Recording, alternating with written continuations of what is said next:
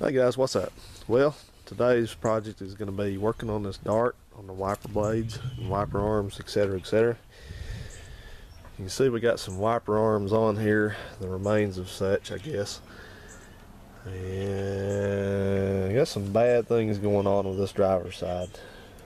First thing you notice maybe is that the pivot there, that rod part coming out of there, is like at an angle, and that's not supposed to be the case. It's supposed to be straight up. So by the damage that's evident on this wiper arm and the fact that it's no longer spring loaded, and that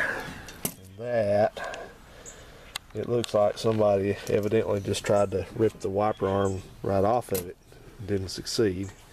So that's what people do when they don't have anything or they're envious of what other people have. The only thing they can understand is just to destroy something. That's the only action they understand how to take.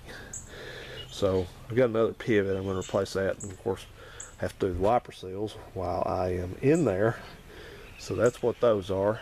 And I'm not going to do a video on wiper seals. I've already done one of those, so we won't need to do that. But take a look in here.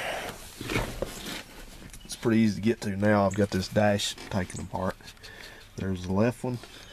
See the bolts and the nuts on those peeking out. Got the right one right there. So got all the stuff off the dash because I'm gonna refinish that dash, repaint it, and then I'll be ready to start putting it all back together. I've got all the parts to put back in here. I got some good used replacement parts and things like that, so I guarantee you it will look a lot better. So I'm going to get that done first.